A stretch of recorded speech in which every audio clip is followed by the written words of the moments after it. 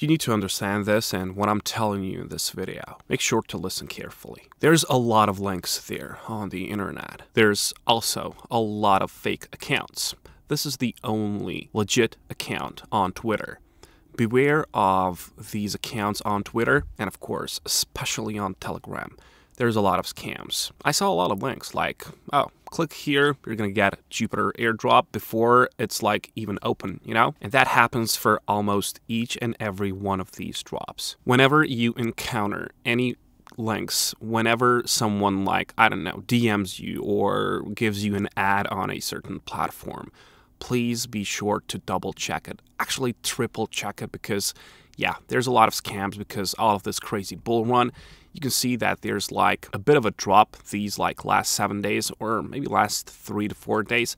But this is why I like Solana. Have a look at this. It's all in the red, but Solana sticks in the green, all right? So you want to have this in crypto. While everyone is going down, this is a stable coin. It's a stable ecosystem. And of course, Jupiter is in the Solana, as we all know. And there was an airdrop which happened on 31st of January. But now there's rumors that there's going to be more. So how can you claim the Jupiter airdrop? First of all, as I've already mentioned, just go to Google and type this, Jupiter AG. This is the official website. Jupe.ag. When you click on it, there's gonna be something like this. You can connect your wallet. I recommend Kepler or Phantom Wallet. Actually, you can't use Kepler here. I tried, I think, but no. It's more for the Cosmos ecosystem. So Phantom Wallet is gonna work. And all you gotta do for future airdrops is to do a lot. This will never be a get-rich-quick scheme, all right? You gotta work on it. You have to do some things. You have to get the volume of swaps. You gotta set some limit orders. You gotta go with dollar cost averaging. You gotta bridge some, do some perpetuals, even though it's in the beta phase. Actually, I've lost some here, but it qualifies you, all right? The more you do on this, well, the more chances you've got. And the reason is pretty simple, right? If they're going to give airdrop, they're mostly want to give it to the people that are actually using the ecosystem, that are actually involved in the ecosystem. For example, the best way in order to qualify is to stake some first.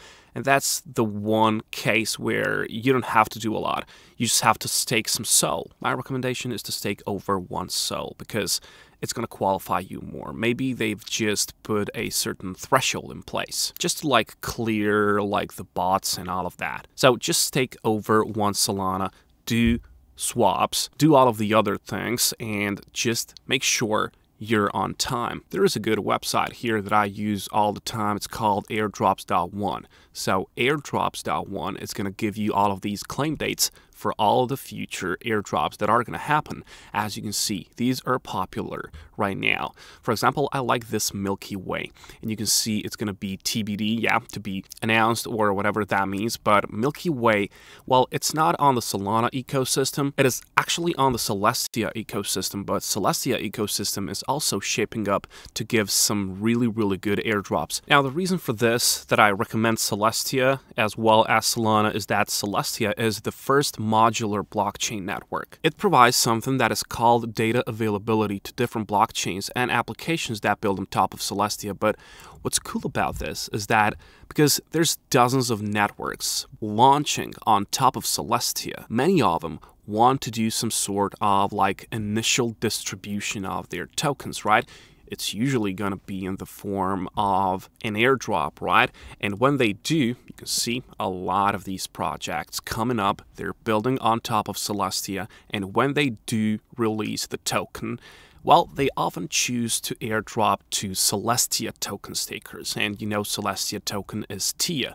And, well, you can just know the reason. They want to get their token in the hands of people, as I've already told you, in the hands of people that are already involved in their ecosystem somehow. Essentially, they just want to build up a community, right? Just think of it like if you had a network, what would you do? If you wanted to build up a community, it's the best way to attract people, to give them something for free, but not just to attract people who are going to sell the tokens right away, right? They're going to see who stakes and who stakes for the longest time. And those are the people that are going to receive the airdrop. So you got to have that in mind. And of course, as I've told you, swaps, dollar cost averaging, and when it comes to Celestia, there has already been a few airdrops this year that TIA stakers got. One of them is Dimension, which is known as like the home of the roll apps.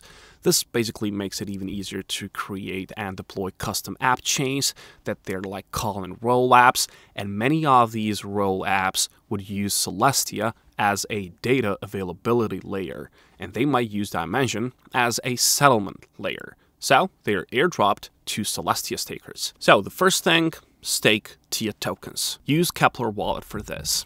It's just like any other wallet, like MetaMask, like Phantom, it's gonna sit in your browser. Keep in mind that there's 21-day on staking period. Yeah, you cannot unstake it for 21 days, but you lock it up and then you just wait.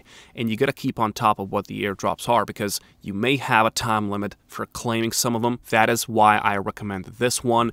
Just be sure to check this one periodically. Now, you could have some problems when you want to stake TIA, and that is like, well, there are some exchanges that allow you to buy and withdraw TIA, in which case that would be easy. However, if you don't have access to an exchange that lets you withdraw TIA, then there's two websites you can go to and easily acquire it on chain. The first one is Osmosis, and Osmosis is the main decentralized exchange for the Cosmos ecosystem, and you can swap other tokens on Cosmos like Atom or TIA. You know, you can just swap it. Pretty much every major exchange lets you withdraw Atom, right? So at a minimum, you can acquire Celestia by getting some Atom and then bridging it to Osmosis and then swapping it for TIA and then bridging it to Celestia. Yeah, that's like a few steps, but it's not hard. The second website that I personally use is called RocketX. This one lets you bridge from pretty much any other chain. They have hundreds of blockchains on here. You can bridge from Solana, from Arbitron, Ethereum even, pretty much any major chain that you might use. You can bridge directly over to Celestia and convert your tokens into TIA. So yeah, I use RocketX. The second option, as I've told you, is Osmosis. And once you do that, you're going to want to go to the Kepler dashboard, and here all you have to do is to stake that TIA. It's not hard. I'm not going to waste your time showing it. Just a few clicks, stake it. And once you stake your TIA, once more, check this periodically. And this is where I wanted to go with this Milky Way. All right, this is going to be perfect. Remember what Jito did on the Solana ecosystem? Well, it's going to be the same. Jito, like, they got like 10, 20K some of these airdrops. It was crazy. And the reason for that is that they were liquid staking provider for Solana ecosystem, the main liquid staking provider. Now, Milky Way is the leading liquid staking platform for TIA tokens, right? Now, Milky Way I see as the equivalent for Celestia. So, what you want to do, you want to stake some of your TIA through Milky Way. Pretty simple. Now, again, remember, this is all speculation. But if you want to get some airdrops, that's a speculation you gotta have. So if you stake some of that TIA through Milky Way and they decide to make a token, and most crypto applications do, they'll probably want to reward people who actually used their application, right?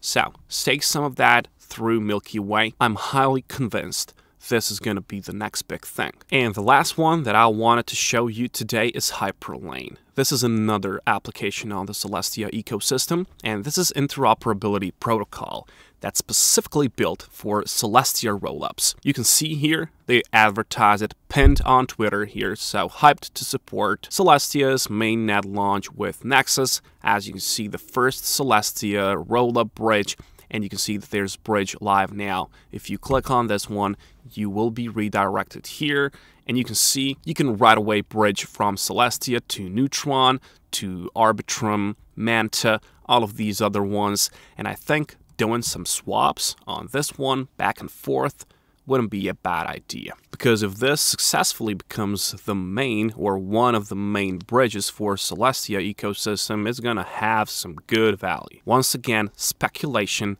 I'm not crypto mastermind, but I just know to look for these things, right? And I take some risks. But I'm not financial advisor. You don't have to listen to me. In fact, I do recommend to do plenty more research on your own and then go with this. But honestly, if you stake your TIA on Kepler, if you stake some on Milky Way and done this, then I think you qualified for most of the airdrops that are going to happen on the Celestia ecosystem this year. Wish you good luck, and I'll catch you in the next one.